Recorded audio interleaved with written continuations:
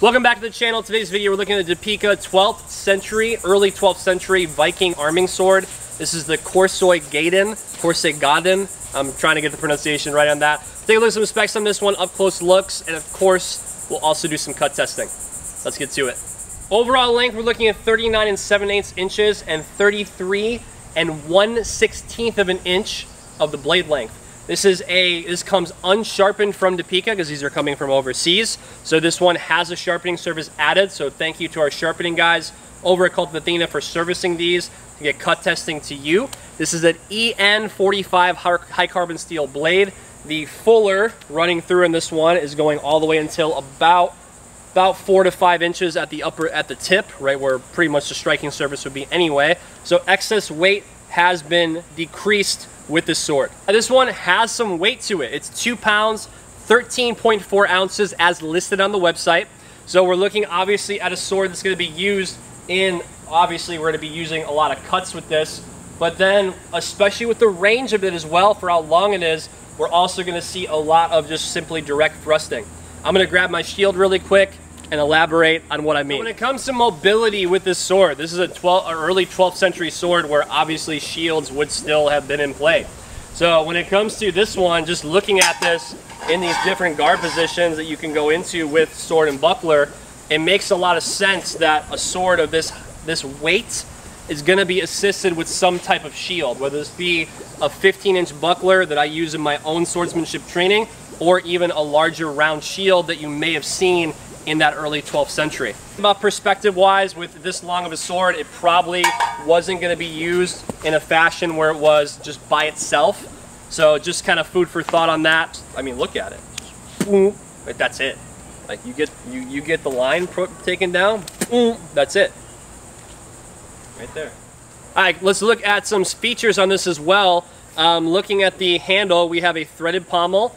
We have a handle that's 4 3/4 inches, so more on the smaller side of the handle. We have a braided handle, so this is a wood cord handle with a leather wrapped grip that has stitching that is exposed right here.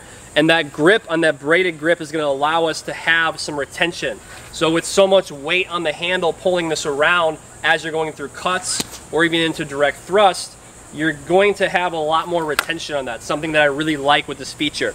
This comes as well with a wood cord leather wrapped scabbard that has a little bit of retention. Of course, never hold a sword upside down. Always display it with safety as the number one.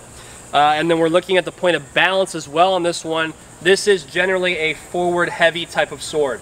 What does that mean? The point of balance is pulled further away from the guard. So it's 9 1/8 of an inch away from the guard. That's the point of balance, 9 1/8.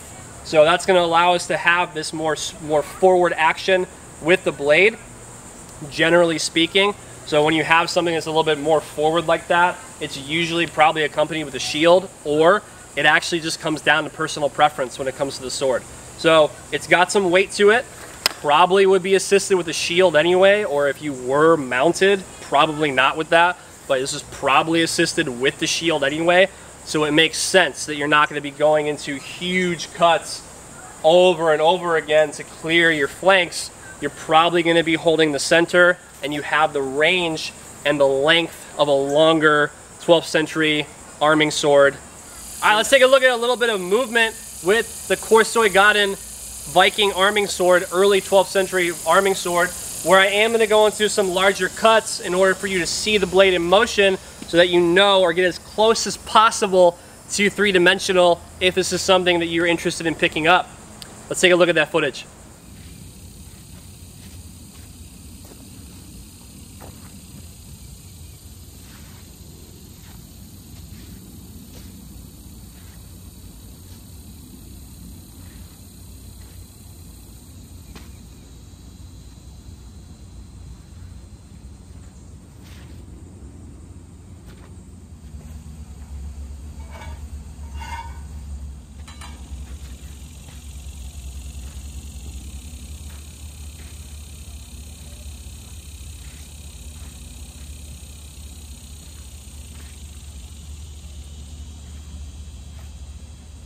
Okay, so we took a look at some movement of the Korsoygaden 12th century, early 12th century Viking arming sword.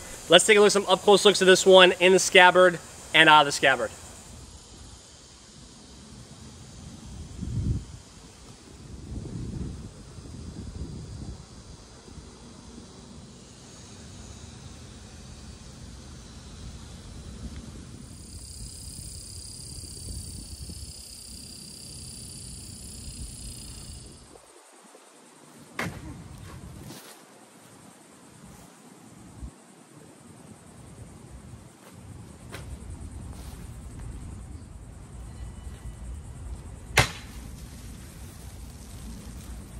Alright, so thanks for joining me for this video on the Korsoygaden 12th century, early 12th century arming sword from Deepeeka, this Viking arming sword.